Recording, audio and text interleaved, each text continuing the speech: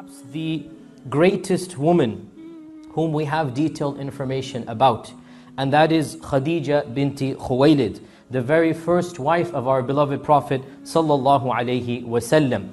Khadijah, as you all know, Khadijah was the most beloved wife to our Prophet sallallahu alaihi wasallam.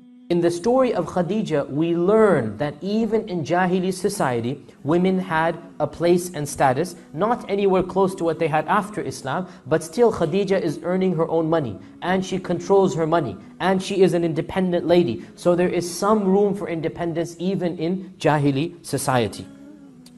Khadijah, being a woman with a lot of money, actually had a negative side to that as well. And that was that people tried to swindle her and take advantage of her. How so? Because she cannot undertake business herself. It's a man's world out there. She cannot go to the marketplace and buy and sell. She cannot travel like other people travel to go for business. So what she would have to do is she would find a business manager who had to be a male. And this business manager, she would give him money, 10,000 gold coins here. You go and buy, let's say, leather, or you buy spices, or you buy trade. And then you go sell it, let's say in Syria. You will go sell it in Syria. And then you buy other goods from Syria, and then come back and I will give you a percentage of this profit. Now, can you imagine in those days there is no record keeping. These are all illiterate people. Khadijah could not read or write as well. There's no computerized, mechanized system of seeing what the inventory or stock is. It goes without saying, whoever she found turned out to be an evil person, a fraudster, a trickster, who would take a large percentage. Many times Khadijah would be left with hardly anything. Many times it would be a bare minimum of profit. And Khadijah understood and realized that this was a very delicate situation to be in. How can she find it? If the man comes and says, oh, it was a very tough business year, I couldn't sell this item except for 10 gold coins, and it's worth 50 gold coins. How does Khadijah know what happens in Syria? How does Khadijah know what if this man is pocketing 40 gold coins and giving her back only 10? Khadijah has no way of finding out. And so for a number of years, Khadijah kept on getting swindled. She kept on getting, if you like, shortchanged. And this was what led her to our Prophet sallallahu alaihi wasallam. Khadijah has a sister, her name is Hala. Hala owns some sheep. She owns some sheep. And in the course of finding a shepherd for her sheep, she heard of the Prophet sallallahu alaihi wasallam. As you all know, the Prophet ﷺ, when he was a very young man, when he was a teenager, the very first job that he found was that of a shepherd. He would literally go and take these sheep, these goats, and he would go outside of the city of Mecca and find pasture for them and come back, and he would be given copper coins, what we now call pennies and cents. He would be given some shepherd. So Hala finds out that there is a person who is taking care of sheep, and that's the Prophet Muhammad sallallahu alaihi wasallam. And so she negotiates with the Prophet ﷺ, and he had a co-worker as well. We don't know his name. He had a co-worker. He had two people that were working with him. Sorry, he had one person working with him, so they were a team of two people. If you like, a little corporation, a little business of two people. So Hala agrees with these two people, one of whom is the Prophet ﷺ, to go out with her sheep. And they do this for a number of times. They take out for a number of days, a number of weeks, until finally time is come to pay them for their efforts. So the Prophet ﷺ told his companion, he said to him, the companion said, let us go collect our wages, it's time for our paycheck to come. The Prophet ﷺ said, why don't you go and collect it on my behalf? I am shy to approach her. In other words, she's a woman and I don't want to approach her. Why don't you go and take my wages and then give it to me later on? So the man came alone to Hala. Hala said, where is your companion? In other words, I hired the two of you. I should pay you half and pay him half. So he said he was too shy to come, and he instructed me to collect his wages and I will give it to him. At this, Hala said, I have never seen a more perfect gentleman and a more modest and shy man than your companion, i.e. the Prophet Muhammad ﷺ. And it so happened that Khadijah was sitting there at this time when this transaction is taking place. And that was the first time that she heard such noble praises of this human being, our Prophet Muhammad ﷺ, and the first time something entered her heart about him. slowly but surely the word spreads that the Prophet ﷺ is a very trustworthy person. And he is, as you all know, he was called Al-Amin in Mecca. You all know this. And so the word spreads that he is a very honest person. And so Khadijah sends a message to the Prophet ﷺ saying that, I have heard that you are a very honest man, and I have a business proposal, a business transaction for you. Why don't you take my caravan to Syria, and I shall give you 1/3 of the profit. In other words, you just be the business manager. You be the business manager, you buy and sell, and you will get 1/3 of the profit.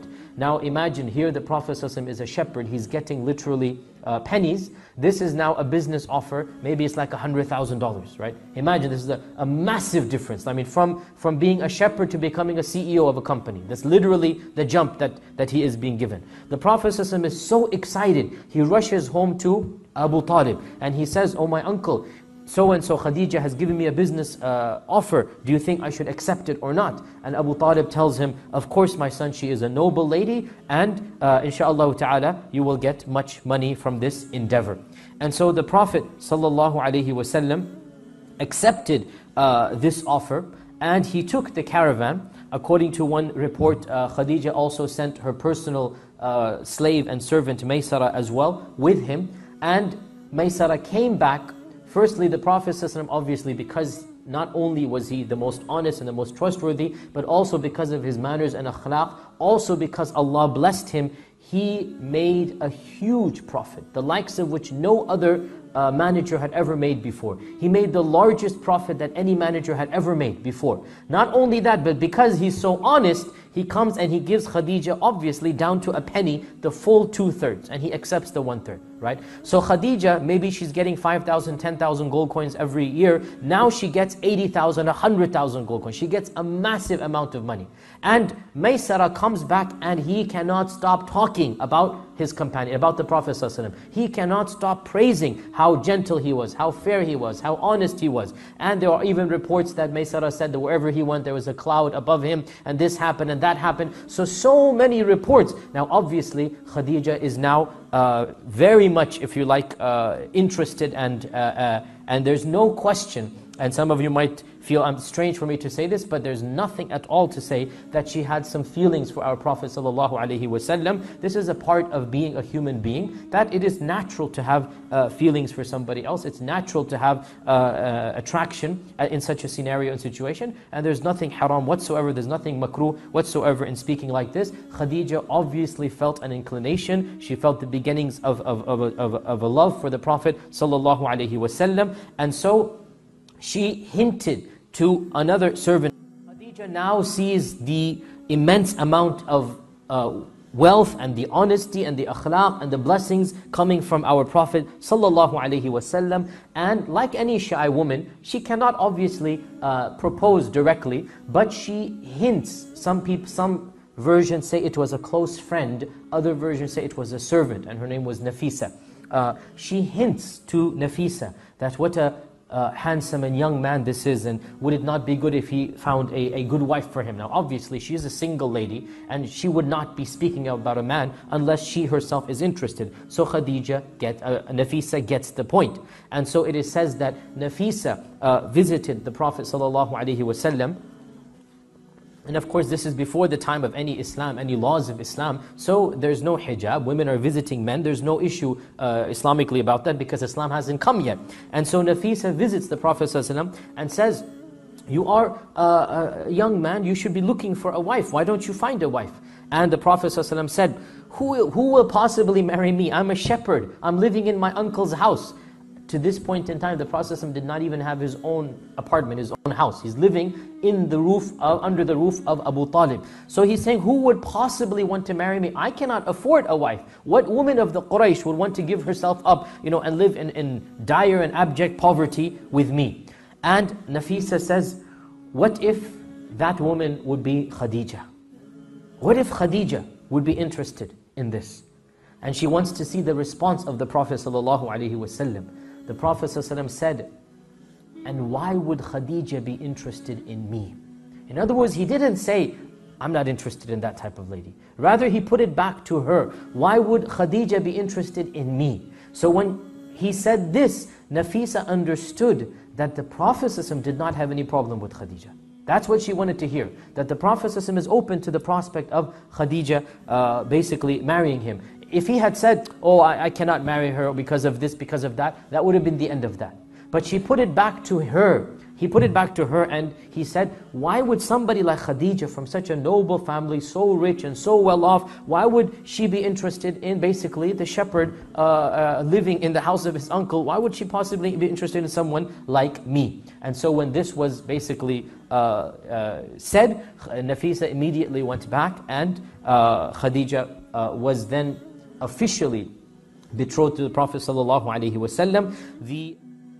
When the revelation came to him, it was so powerful that he truly did not know how to handle it. Then came Khadijah, may God be pleased with her, the wife of the Prophet Muhammad, peace be upon him, who was there to reassure him. Now the words that Khadijah said to the Prophet Muhammad, peace be upon him, were that, Wallahi la yukhzika Allahu abada, which means God will never disgrace you. God will never disgrace you. Now she then proceeds to give the Prophet Muhammad, peace be upon him, the reasons why God would never disgrace him.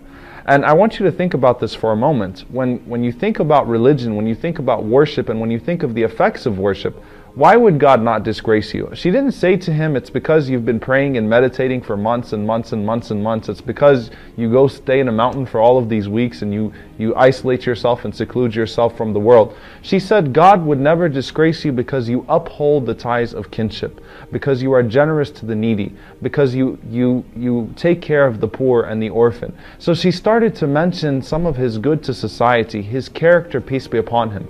And in essence, this was the call of the Prophet Muhammad, peace be upon him, when he says that I was only sent to perfect good character. The nicknames that he gained as As-Sadiq, Al-Amin, the trustworthy, the honest, the one who was beloved, the one who could always reconcile between people, the one who would always go out of his way to take care of the orphan.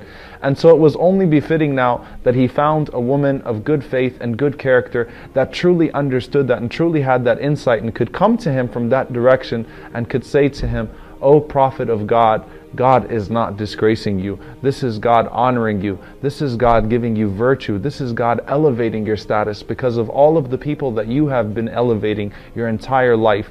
And so with that, I just wanted to focus for a moment. You know, they always say behind every great man is a great woman, but in Islam, besides every great man is a great woman. We found that Khadijah, may God be pleased with her, stood with the Prophet Muhammad, peace be upon him, in his hardest times, and so he never would forget her. It was even in the time when you know, they left a life of comfort in essence because she was a successful businesswoman. Even whenever they were forced to abandon that comfort and were all of a sudden placed under economic boycott, which would eventually result in the death of Khadijah, may God be pleased with her, because she was forced to eat only leaves.